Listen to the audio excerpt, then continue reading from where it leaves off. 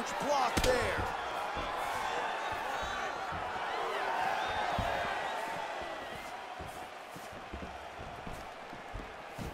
Right hook attempt, that's a miss.